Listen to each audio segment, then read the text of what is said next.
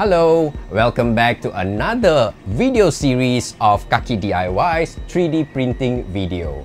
In today's video, let's look at some fundamental 3D printing issues that needed to be solved right out of the box before you can get perfect and nice prints like this.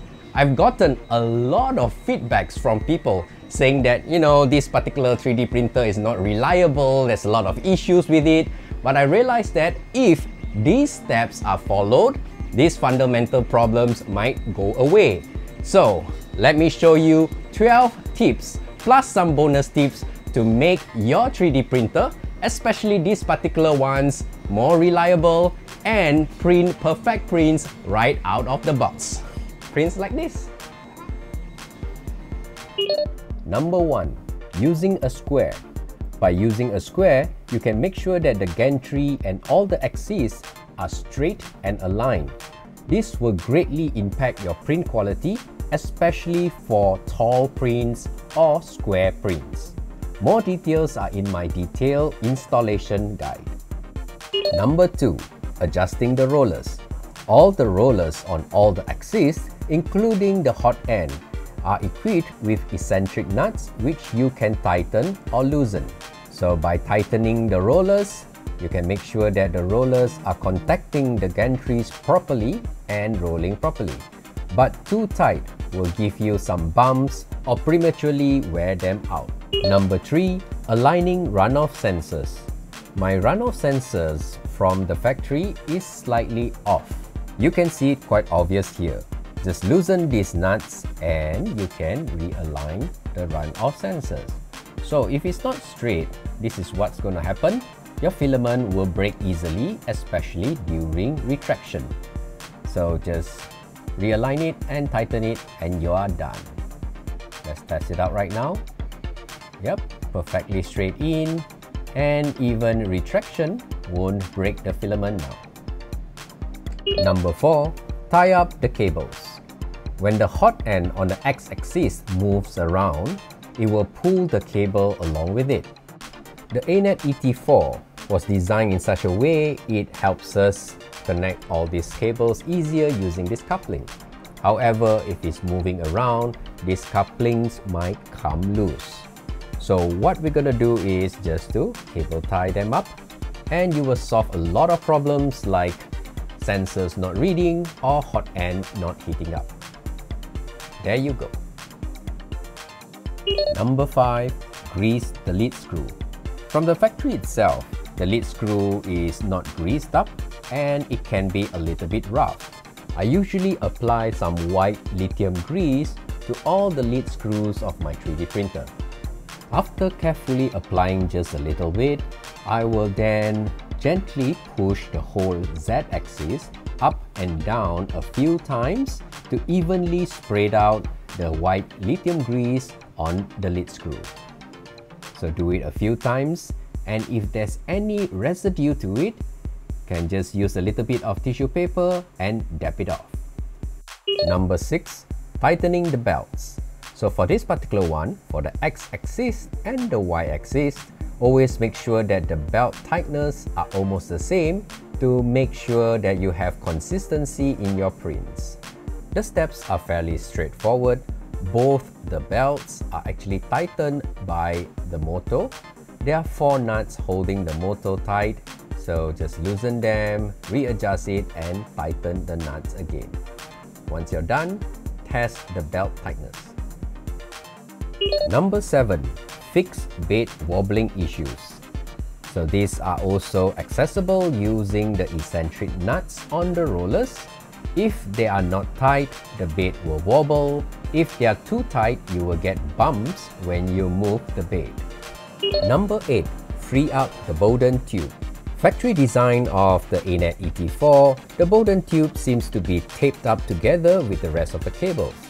So freeing them up will make sure that the bowden tube can move freely, and also helps you remove the bowden tube whenever you get some clog, and you can easily just clean it up or swap the bowden tube as well. So just cut off all these tapes and then you have a free bowden tube. And with that, you can easily unclog or do maintenance on it. It will also prevent the bowden tube from moving around and breaking the filaments inside. Number 9. Manual bed leveling. Of course, the Anet ET4s comes with auto bed leveling. However, this step is crucial to make sure that the bed is level and aligned with the gantry. Number 10. Heat up the bed and nozzle before auto bed leveling. This is also a step that a lot of people missed, because if you don't heat up the bed and the nozzles, bed and nozzles when they are hot expands. So if you don't do that, the bed leveling might not be accurate and you will get inconsistent prints or the filaments not laying down properly in your first layer. Number 11. Please clean your print surfaces, especially for the glass bed. I actually don't use any hairsprays or glue whenever I use the glass surface. I just make sure that they are very clean.